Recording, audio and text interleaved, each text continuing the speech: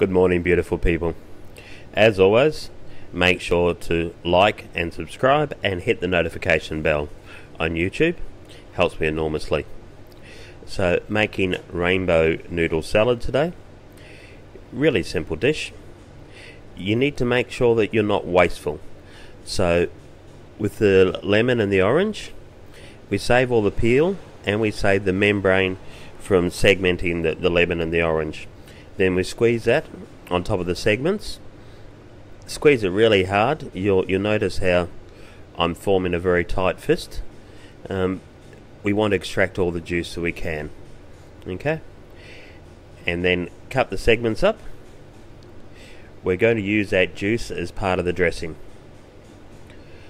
All the vegetables we slice thin enough that they can be eaten raw without, tasting like you're eating a tree branch. You can use green mango if you wish. I've used about a third of a Calypso mango here. Nicely ripe, just ripe, so firm enough to slice and not squashy. Again, you can put the tomato seeds in if you wish. I find it looks better without the seeds, and I don't like the texture of the seeds in my mouth that much. So as you slice stuff, just throw everything in a bowl. The cabbage and the noodles need to be soaked for about 10 minutes.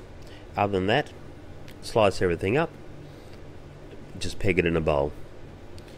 Again, like most things, add more of the ingredients you like, less of what you dislike, or leave it out completely. And you can add different things to this. You can put a bit of fresh ginger in there. You can add extra chili. Cucumbers are a great addition. I don't like cucumbers, so I hardly ever put it in anything. Make sure you bruise the herbs to release the flavour. So squash them, then slice them up.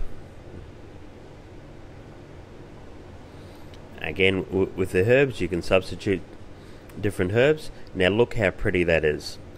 That cabbage water is just amazing to look at. Doesn't taste like anything, but it looks great.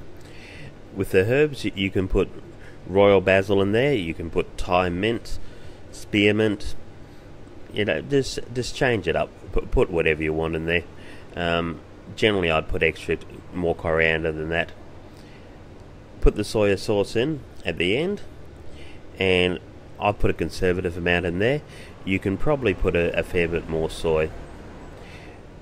When you plate something up, a salad, you need to plate it up in a minimum of 3 hand movements. You don't just grab a handful and squash it into the bowl. You want to plate it up slowly, and that way the salad sits up and looks nice. But look how colourful that is. Eat it within about half an hour of assembly.